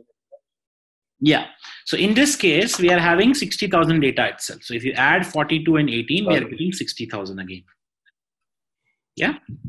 And it also has got the result column also.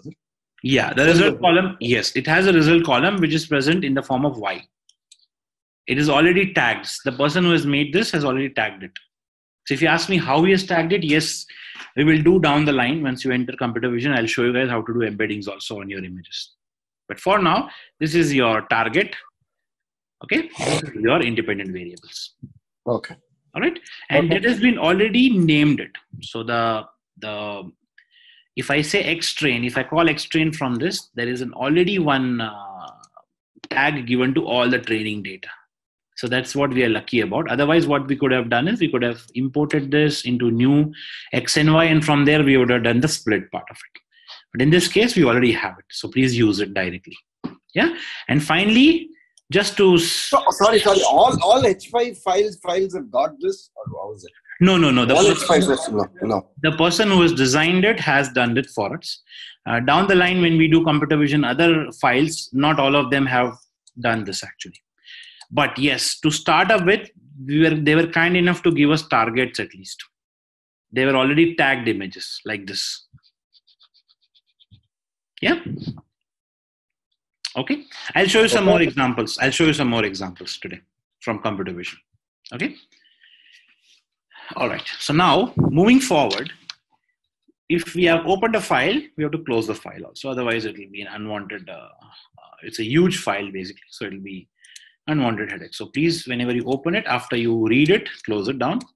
Next thing is just publish the shape. So just look at the shapes. We have got 32 cross 32 images. That means one image is 32 into 32. That could be what? 30s are 900. 900 into 4. 904 odd pixels onto that. All right. So this is what it is. And your testing data is 18K. Same thing. Your target variables should exactly match with your number of images here, because one image is equal to one target. All right. So I think this is pretty obvious. You guys got it. If you want to see how does an image look like, let us say I want to print top 3 images. How do they look like? This is how it is. So let me run it through. We'll play around with these images. Okay, so let us say I want to just look at the 0th image. And this is how a 0 image looks like. And also you'll observe we are not able to print all 900 values which are missing. So this could be some top rows and columns. These are some top rows and columns of one image. So if I ask you guys that 0 is black and 1 is white, for example, you can just correlate your numbers. Are you able to get it? Yes? Yes. Perfect. And now if you want to see what is this image belonging to, you can just say, show me the target column of this particular image. It is image number 2. So if you observe also, the 0th image is nothing but image number 2. Perfectly matching. Take some time. It will take some time for you guys to get adjusted to this. Because CV in whole of your computer vision, you will be looking at these things only. Okay, so take some time, play around with this stuff, get adjusted to what it is. If you want to say publish the 9. Basically, you are converting the image to a NumPy array, right? Correct. Perfectly done. Yeah. Okay. That's it. Yeah. Perfectly identified. Now moving on, please use this always till you get comfortable, or even in my hi-fi computer vision codes also, I go as basic as this because we need to know what is there on backend. Usually when you see the blogs online and all, none of them, they do this. Why? They directly start working onto this. And as a new person to this technology, you will not be comfortable looking at these things. So please publish this. To publish this, you need only one thing is IM show. That's it. Image show from Matplotlib. And try to publish the data and have a look at it, what exactly it looks like. So this number which you see 128, or the image that you see 128 over here, actually looks like this in the matrix form. Okay, so let's say we try to play around. Color map. What kind of color map I need? Say I need a gray colored image. So in that case, if you want to be more comfortable with grayscale image, just push a grayscale image. If you don't push anything, it will take RGB by default. Okay, say you want greens, for example. Yeah, you'll get completely in green. If you want reds, you'll completely in reds. Okay, if you want blues, I've never tried blues. Let's try. It'll be in blues. All right. So this is how you define it. Say you want from 30 to say 30 to 50, that is around 20 of them. And my starting point, I will say I can define I is equal to say 30, for example. That's an error. That is weird. Can't I do this?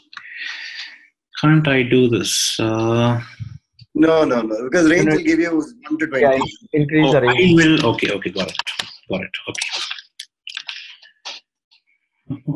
So what I will do now is the range 30, 50 or something. Okay, so say 20 to 50. Okay. Yeah, this will not work for sure. That I know that. Comma. Okay.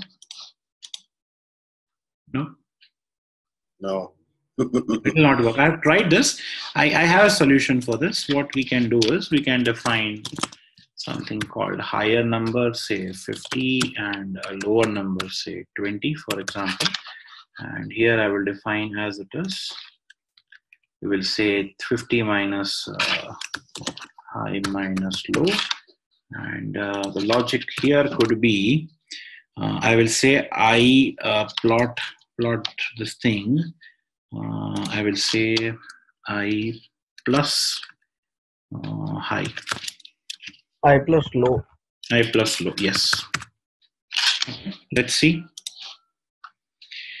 Okay, Bhagwan, why? What is an issue here? It is telling me I can't do this. I plus 1. Okay. Yeah, let's remove this. Let's say 30 only here. Okay. Just did 2 days back I coded this where we have displayed it. Yeah, here it is. Oh, there is no if loop there. Okay, there is no if loop there. If and for is not there. Okay, fine. I don't think so. That's a problem for us right now. But just in case, if you want to display some range, let's see how we can do it. Okay, so for top 10 values, it works good. Why it is not working good here? Okay, let us say if I say something like low value is say 20 and high value is say 50. But range syntax is start, comma, stop. Range Start, syntax. comma, stop. Start, Okay. comma, stop. It is like 10, comma, 20. 20, 20, comma, 50. 50? It Yeah. didn't work. No, that's the reason. Yeah. I'm skeptical here. Why it's not working? Okay, that range is working, but it is again stopped at the I plus 1. Looks like. Probably instead of I, put it low plus 1. But then we need to increment low also then. Okay. Let's increment it here. Low plus plus, or I will say low is equal to low plus 1. Okay. Yeah, should work. I think. So probably just remove this low plus 1 at completely from here, then the top. This one. Yeah, because since we are already increasing, just put it low only. Okay. Should correct. Good. And let me also remove this I. Low. It should be low. Yeah. No, but we need to define I, right? Because I is what is getting iterated here. So you are kind of right. Let's try with I plus low. Let's try this. Okay. Now it is gonna what? You must have number 1, blah blah. No, it is throwing error here itself. Obviously, no, subplot should be 30, right? Okay. It is publishing the image, but it is not 31. Okay. So from 0 to 29. So let me. Okay, fine. I'll do one thing is I will try to figure this out. Why this is happening.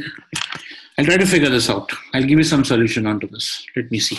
I did this, but this was no for loop here, so it worked in a better way. But it's okay. It is only giving me predictions. That's it. Okay, no problem. So let's not waste time onto that. So this is how you can basically go through your data and try to publish it. I try to correct it also. Where there is no low here. Okay, let's see. Still there is a problem. Instead of low, put it I. Yes. So this will be I plus 1. Yeah.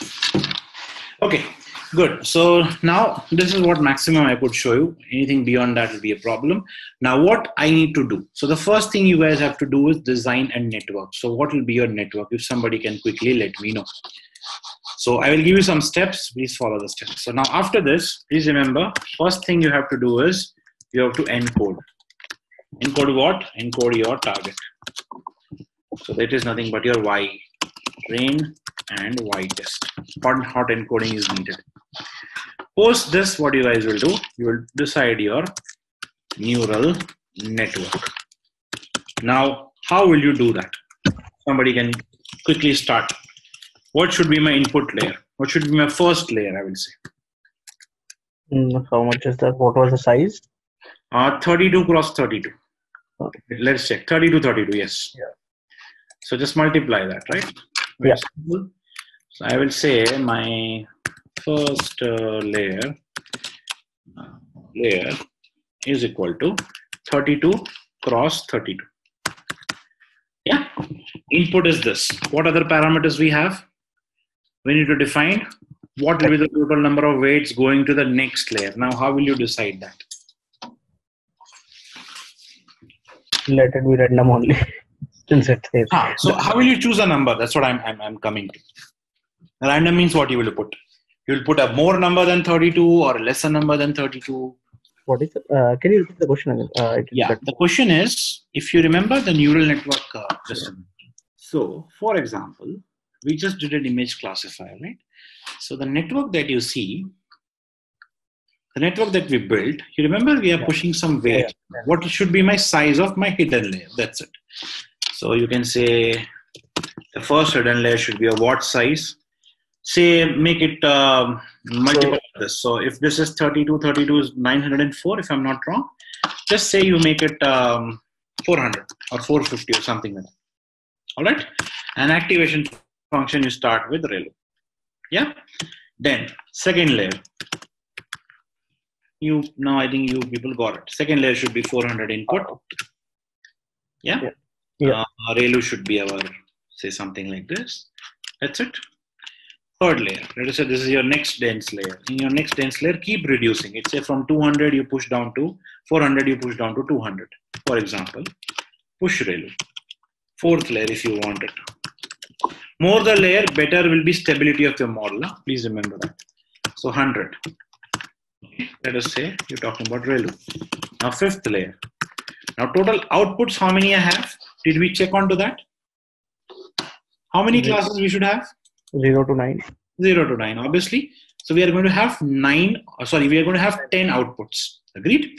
So for 10 outputs, 100 weights converging to 10, I feel sometimes is not that fair. So what you do, at least you put some 50, or in worst case, you put 25, and then put ReLU, and then your sixth layer, say, sixth layer could be your softmax. So in that case, you have got 10 inputs, 10 outputs, sorry, and this will be your softmax. Try this, check the accuracy. If you are still feeling that there is an issue, please put a dropout. Okay. Don't go beyond 50% of dropout, because the whole funda of neural network will fly away, because if you don't want that many nodes, why did we initialize them anyway? Use dropout. If still you feel there is a problem here, use batch normalization. Okay. Especially use batch normalization wherever you have used ReLU. Please again remember that. So in here we have used all ReLUs, so do that. Right? So this could be a possible network that you guys can take it. I can bring you guys just for your reference. This is not ultimate way of doing it. I'm just vaguely scripted something. Yeah. So this will give you output of your first question in the project, which says, please design a neural network which will be able to predict. Okay. Now let me open that. Okay. Have they given what to do? Okay, data fetching, 5 points. Implementing and applying deep neural network, okay, 10 points. Understanding and be able to implement vectorized backpropagation, yes, we know this, okay, we have done this. Implement batch normalization training neural network, we have done this. Okay, good. So there is no KNN involved here, very nice. Good, they have changed the project then. Okay, so all you need to do is whatever I just pasted, that's all you need to do. Yeah, in the earlier project, which your earlier batches had, my earlier batches, what they wanted was, there was one more point here. Use KNN to do the same job, and then compare KNN versus your neural network. Pretty difficult. Yeah. So if anybody is able to complete this early, please come back or let me know. I will give you one more small assignment to use your machine learning classification techniques to do the same job. Can we do it? Have you thought about it? We have solved the project. Project's done. It's not a big deal at all. We have almost done it. All you need to do is get the better accuracy. So you need to slog a little onto these numbers. That's it. This brings us to the end of this tutorial on image processing using Python. Now let's have a quick recap. We started off by understanding the concept of image processing. Then we had a demo on image processing with neural networks. Now, before you guys sign off, I'd like to inform you guys that we have launched a completely free learning platform called as Great Learning Academy, where you have access to free courses such as AI, cloud, and digital marketing. So the link for GLA would be available in the description below. Thank you and happy learning.